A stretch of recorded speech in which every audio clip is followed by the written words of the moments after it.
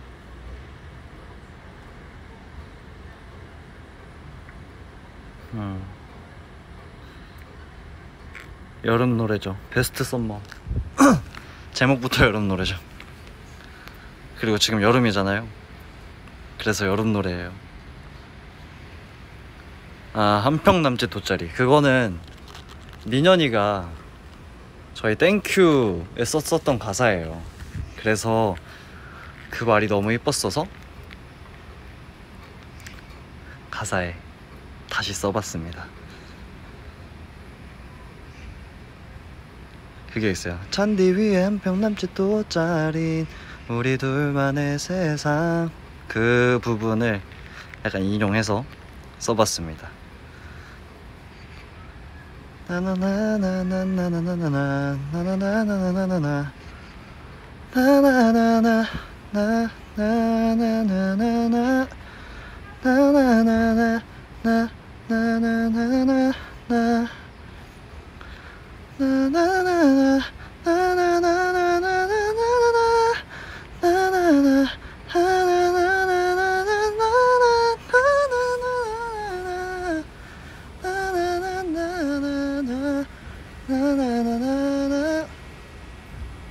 맞아요. JR은 곧 메인 보컬이 될 겁니다. 네, 애정을 갖고 키우고 있는 친구입니다.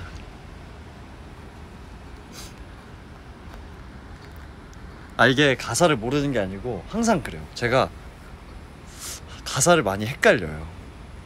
그러니까 막 노래 부르다 보면 뭔가 그 작업하는 과정에 있었던 가사까지 다 생각이 나서, 그래서 부르면 좀 틀리는 경우가 많아요.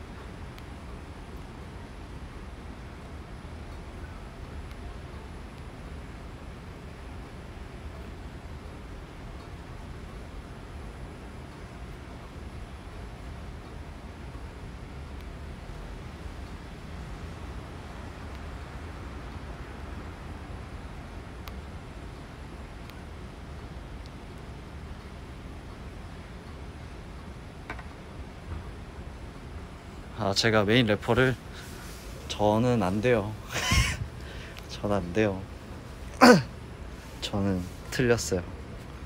노래 열심히 할게요.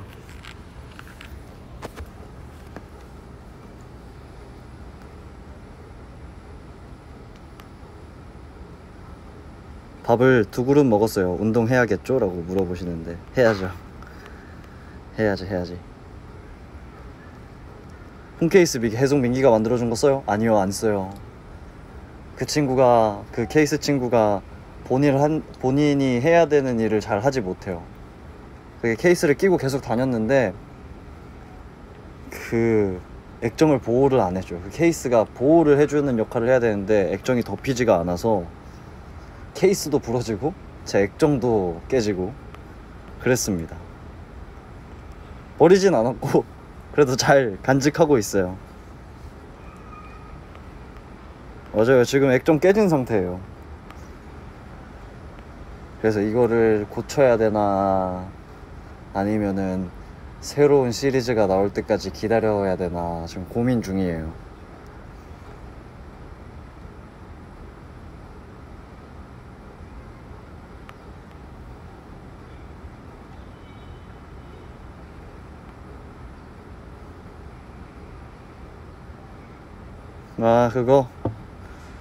그거 1등한 거 그거 물어보시는구나. 맞아요. 제가 어떤 그 영상을 봤는데 거기서 누가 저를 잘 봐주셨더라고요.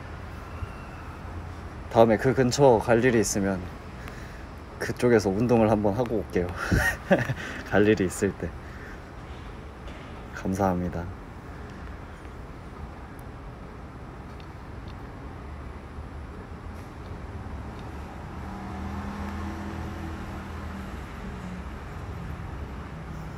맞아, 거기 프로필에 79라고 돼 있더라고요. 키가 비슷해요. 네, 비슷합니다. 그 영상을 누가 올려주셔가지고 팬카페에, 그래서 팬카페 보고 있다가 타고 들어가서 봐봤어요. 그죠? 2m 좀 안 되죠. 별거 아니에요. 네, 별거 아니야.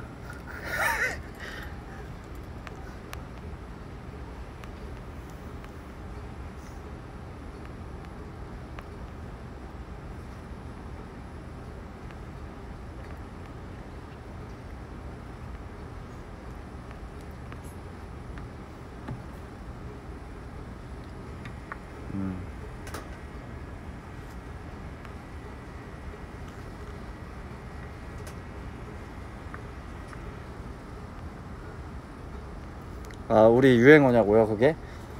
뭐 유행어라기보단 민현이가 제일 먼저 시작한 것 같은데. 그래서 그냥 되게 매력 있는 말투더라고요. 약간은 거만해 보이기도 하면서 약간 귀엽기도 하고.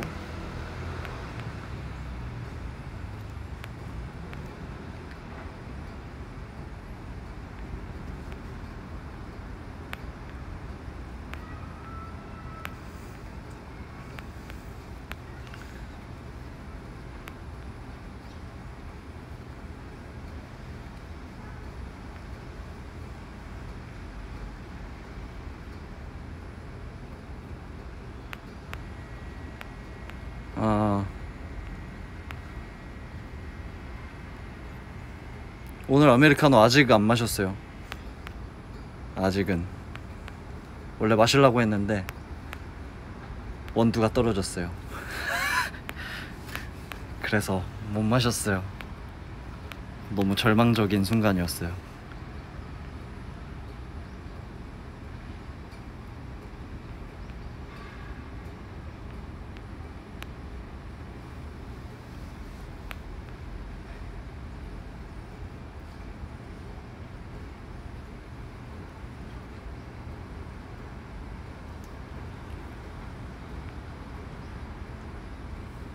아, 지금 JRPD 것만 나왔죠?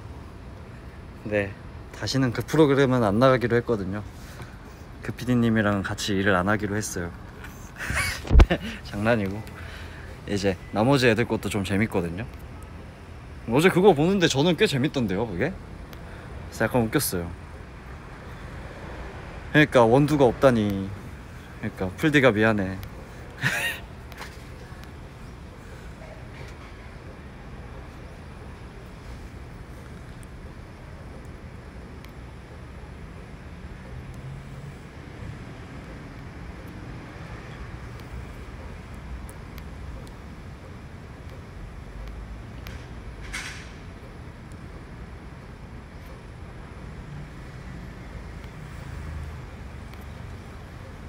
지금 뭐 안 마시고 있는데?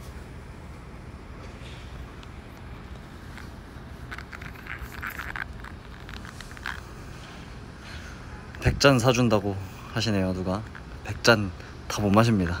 큰일 납니다. 심장 터져요. 카페인 100잔 마시면 큰일 납니다. 적당량을.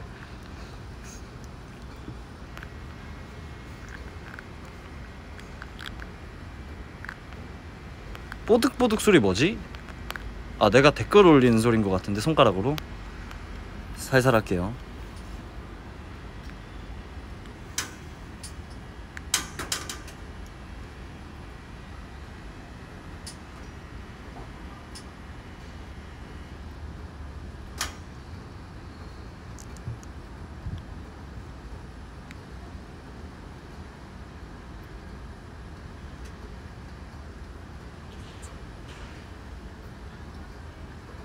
지금 소리 안 나죠? 그죠? 약간 신경 쓰고 있는 중이에요.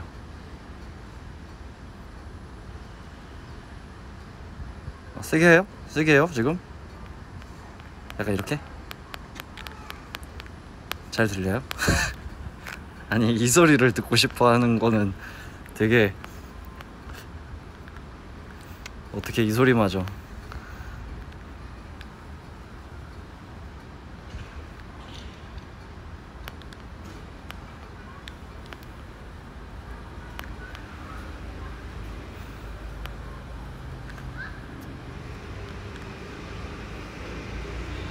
오늘 어떤 운동 했나고요? 오늘 팔이랑 하체를 하는 날이었어요.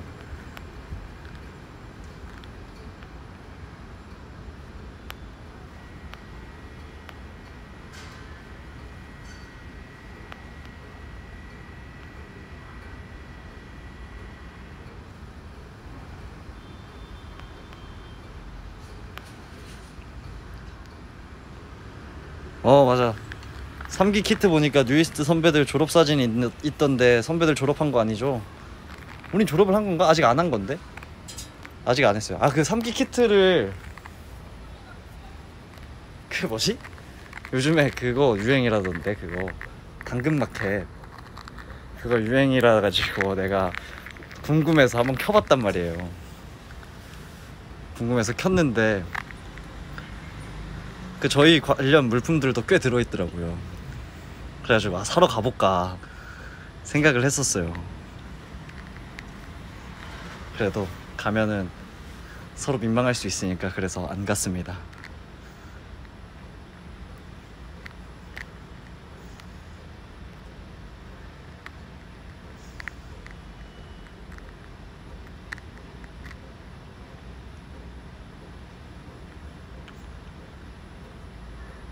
맞아요. 절대 안 갈 거예요. 안 갈게요.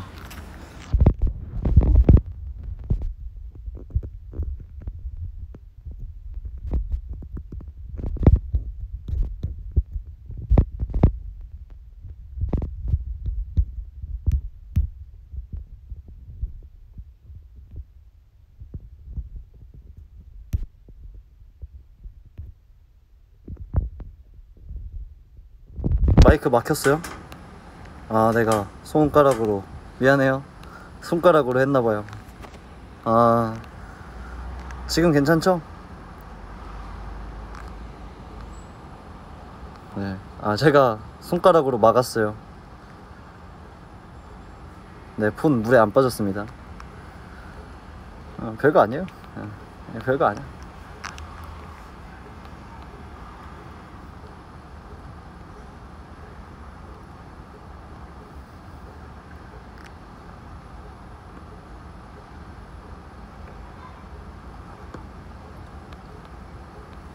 맞아요. 민현이도 그랬구나. 네, 별거 아니죠. 약간 사소한 실수죠.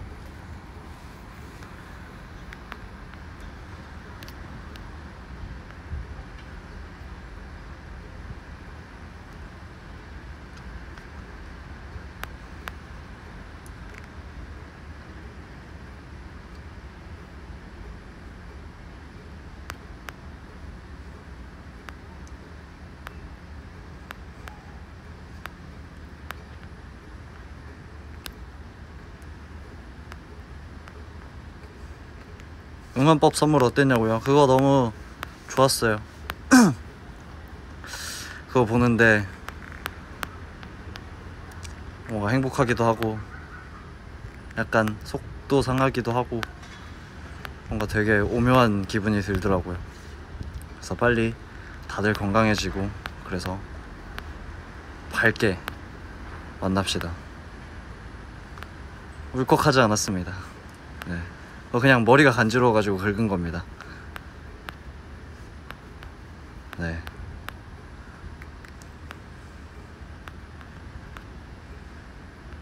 맞아요. 머리 긁은 거예요, 그냥.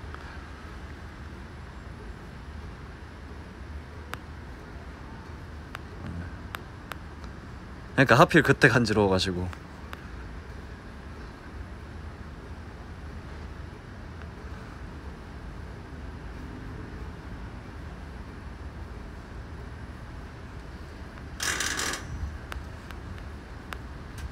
샴푸 바꾸자고요? 샴푸 뭘로 바꿔야 되는 거야?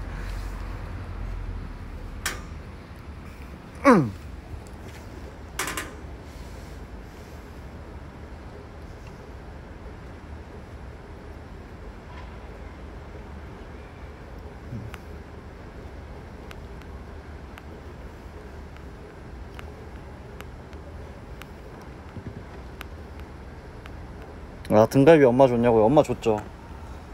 근데 원래는 엄마랑 같이 먹으려고 가져갔는데 엄마한테 가져가서 얘기를 했어요. 이영자 선배님이 만들어 주신 거다. 그러니까 손도 못 대게 했어요. 손도 못 대게 하더라고요. 엄마가 너무 좋아하셨어요.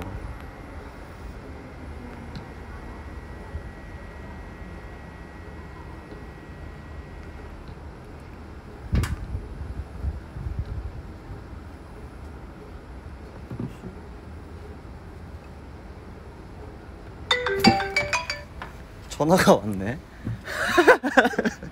미안해요. 전화가 와버렸네. 깜짝 놀랐네.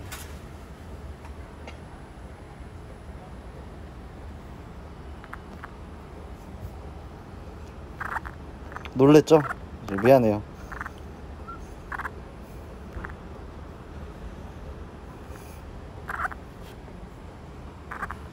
아, 누구냐고요? 카센터 사장님. 아, 여기 계셨군요. 형, 이 라이브 하고 있어. 뭐라고? 무슨 라이브? 브이라이브 하고 있어. 미안. 아니야. 지금 하고 있다고? 응? 하고 있다. 하고 있어. 진짜? 이거 목소리만 나가는 거야.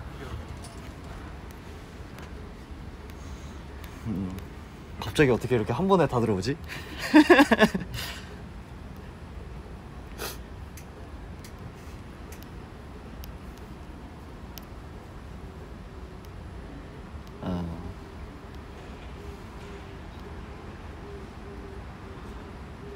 좋아요.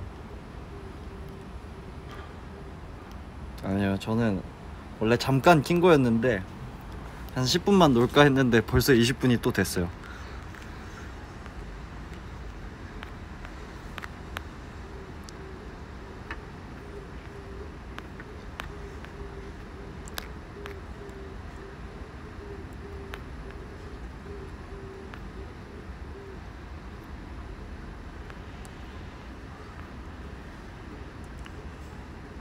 네, 차 수리 맡겼어요. 차 수리 맡겼습니다. 그래서 전화가 왔어요.